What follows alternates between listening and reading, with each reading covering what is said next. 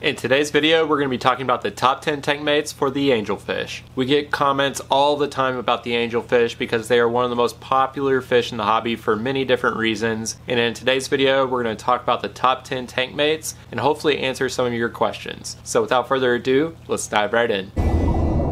So the freshwater angelfish is a South American cichlid. It's one of the most widely kept fish in the hobby today. It's an absolute staple in the industry. We actually did a full care guide on the angelfish, which I'll leave in the description below. But specifically for tank mates with angels, we're looking for fish that aren't going to get too big that would either attack or hurt the angelfish, or anything that's too small that the angelfish would eat. And also when we're looking at community type fish, we don't want any fish that are so active that they might be stressing out the angel, or that they're fin nippers. Something like the tiger barb, they might stress out the angels as well, and since the angels have those long flowing fins, it's really not the best type of tank mate. We get asked a lot about the common Central and South American cichlids like the Oscar, the Jack Dempsey, the convict, the firemouth, even the Sebrum. And some of those could work with the angel in certain scenarios. They're definitely not going to be on this list as there's much better options when it comes to a top 10 list. We're also going to add an honorable mention section to this list as there's many different types of fish that could go with the angel, so it was really hard to narrow it down to just 10. And something about my list here is that it'll likely have more cichlids than some of the other lists you'll see out there, suggestions for tank mates.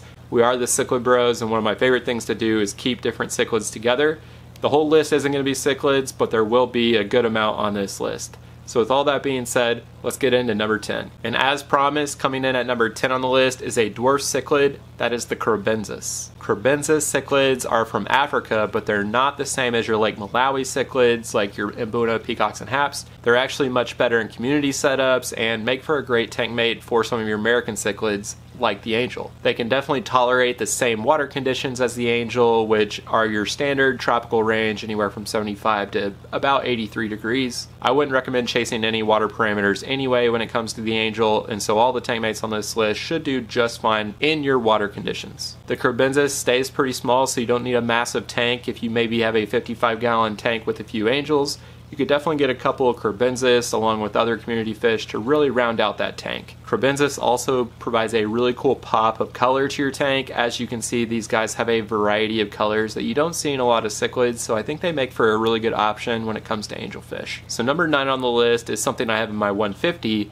and that is the denizen barb. The denizen barb, or roseline shark, is a beautiful shoaling fish that's highly active in your tank, but I don't find them too active that they stress out the angels. They've been great tank mates in here, and they're definitely not fin nippers, which is something you have to look out for in some of your different barb species. They aren't from South America like your angelfish, they're actually from India, but they're very adaptable to these different water parameters, and as long as you don't have the tank too warm, the denizen barbs and the angels will coexist very well. They're also great with other community fish and in a planted tank setup. Angelfish are one of the best options when it comes to planted tanks, so a lot of the fish on this list, including the denizen barb, also do well in that community planted aquarium. Coming in at number 8 on the list is something I just picked up recently, and that is my discus. Discus are South American cichlids as well, and they're truly some of the most beautiful fish you'll find in the hobby. They are a little bit picky when it comes to their water parameters, their diets, and different things you have to do to keep them healthy. And as long as you're keeping the temperatures in the low 80s, the angelfish can do really well with the discus. Both the discus and angelfish are kind of your slow swimming fish that are a little more delicate than some of your more boisterous cichlids. They do really well in community tanks with fish that aren't too aggressive. They share the same water parameters, the same diet, and overall I think they just look really good in the tank together. Similar to the angels, some people may not even realize that discus are cichlids, so you could always find some that are slightly aggressive, but as long as you have them in an appropriate tank setup with the appropriate tank size,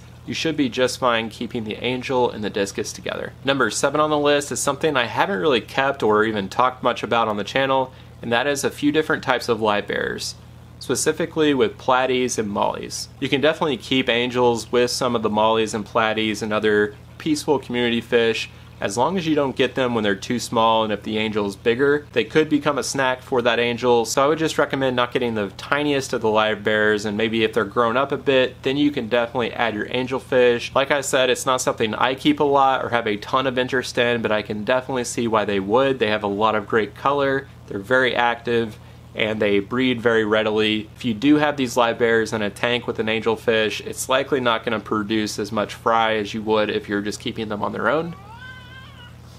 But in general, they can make for good tank mates, and that's why they're coming in at number 7. Number 6 on the list is the pleco. And more specifically, when it comes to plecos, I like some of the exotic types that are actually carnivorous, or the bristlenose pleco, which is more of a scavenger and algae eater. Both can be really great options, and they won't get as massive as something like the common pleco, or some of your more boisterous plecos that would need a bigger tank. These plecos are great for scavenging the bottom of the tank for anything that the angelfish missed whenever you're feeding the tank, or if you have some slight algae, the bristlenose pleco can really be a good cleanup crew, and because they stay in the bottom of the tank or hiding within decor, they really stay away from the angels most of the time. And if you do happen to have a more aggressive angelfish, it likely won't do any harm to the pleco, but I do think the right pleco makes for a really good tank mate option for the angelfish, something that adds a unique layer to your aquarium. Coming in at number 5 is something you may not see suggested a lot out there, but I think are great tank mates for the angelfish, and that is the Geophagus spini and the Geophagus tapajos. Geophagus species are some of my favorite in the hobby because they sift through sand looking for uneaten food and have a really cool behavior to them, and when you're looking at the spini and tapajos, they have some awesome color. I currently have my angelfish in a tank with 5 Geophagus spini,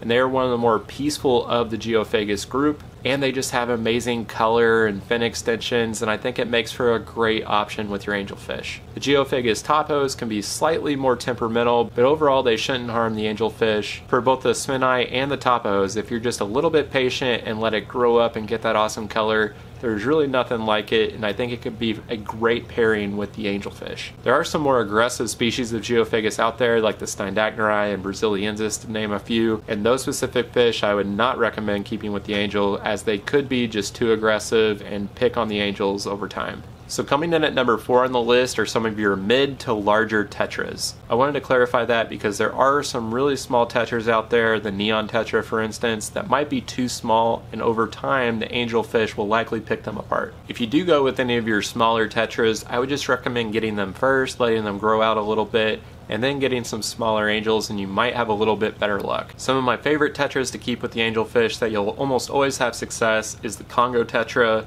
the lemon tetra, or even the black neon. None of these tetras get too fin nippy and go after your angelfish, and they are just great community fish, providing a lot of activity and schooling behavior at times. And then one species that I definitely have to mention is the rummy nose tetra. Some people will say that they're too small or too active for the angelfish. I generally like the rummy nose tetra. When you have a big school of them, I think it looks really cool in the tank. And as long as you have a 55 gallon or larger, I think you could definitely get away with a school of those with the angel. Again, it kind of goes back to the size you get them at when you're first starting out your tank. As long as they're not complete juveniles, you should be just fine. So number 3 on the list are the cories. I absolutely love Corydoras. They have awesome personality, they're always swimming around in groups, and they are very peaceful fish. They also hang out at the bottom of the tank, really scavenging for uneaten food and cleaning up the bottom of your substrate, things that the angelfish might have missed. And because they're always scouring about and swimming through the bottom of the tank, it adds that extra dimension with the angelfish maybe in the mid or upper level of your tank. You might have this group of Corydoras swimming at the bottom.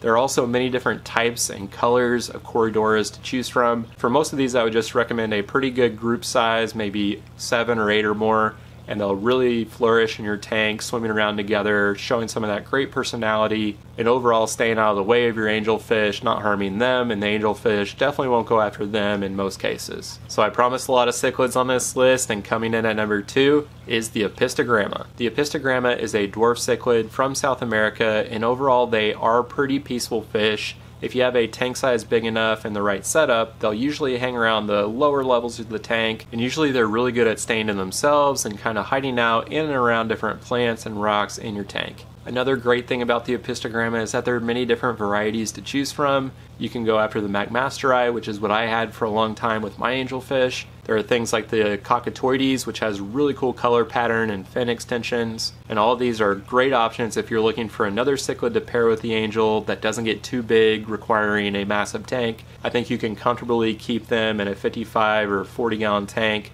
long term with a couple angelfish. But Epistogramma are one of my favorite cichlids out there and one of my favorite to recommend to people because they don't require that massive tank, and therefore it's a much easier fish to care for and a great tank mate option for the Angel. So coming in at number 1 on the list is, you guessed it, another cichlid, and that is the ram. I went ahead and grouped the ram as the Bolivian ram and German blue ram and electric blues. All the different types of rams could definitely fit with the angelfish.